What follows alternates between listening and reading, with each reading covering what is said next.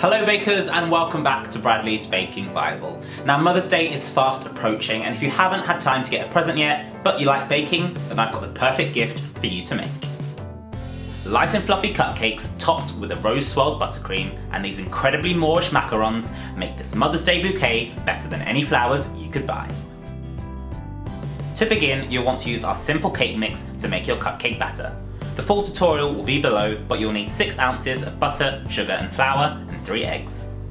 Add in a teaspoon of vanilla and the zest of 1 lemon and then mix until smooth.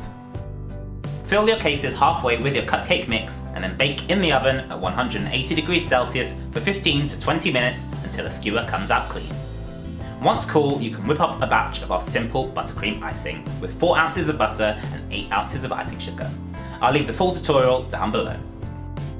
Place 2 to 3 tablespoons of the icing into a separate bowl and colour with pink food gel. Fold the icing bag over a glass and then press the pink icing thinly around the sides. Place the remaining white icing into the middle and then squeeze until the colour comes out evenly. Core out the middle of your cupcakes and then fill each with a teaspoon of lemon curd. A 1M icing tip should give you a nice rose finish, so start in the middle and then swirl your way to the outside. For the macarons, you'll need to sift 100 grams of icing sugar and 100 grams of ground almonds into a bowl. Whisk 2 egg whites until it forms soft peaks and then add in some violet food colouring. Continue whisking while you slowly pour in 55 grams of caster sugar until you have stiff peaks. Fold half of your dry ingredients into your egg whites until mixed through and then add in the remaining mixture.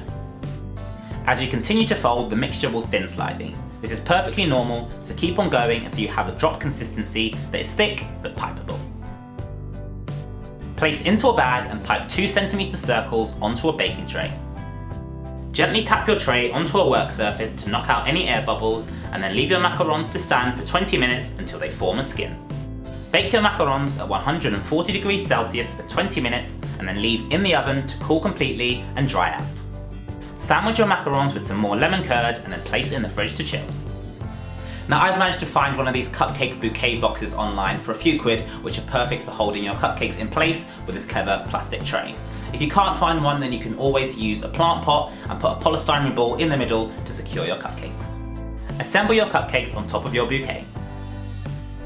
Place your macarons onto cocktail sticks and then use them to fill the spaces in between your cupcakes. I've also twisted some strips of green fondant to act as leaves in the middle. And you're done! This edible Mother's Day bouquet is the perfect gift and it's bound to blow your mum away. So there you go, the perfect last minute gift that looks priceless. If you enjoyed this video, make sure you subscribe and I'll see you next time.